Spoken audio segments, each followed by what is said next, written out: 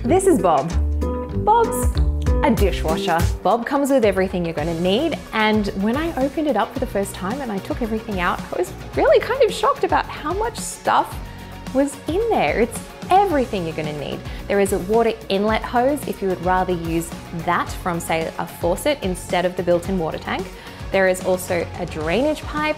There are all of the cutlery racks and plate racks and cup racks that you're going to need. And there's also these things called cartridges, which is essentially your dishwashing liquid inside of those. You can personalize your Bob with a number of different color finishes when you place your order.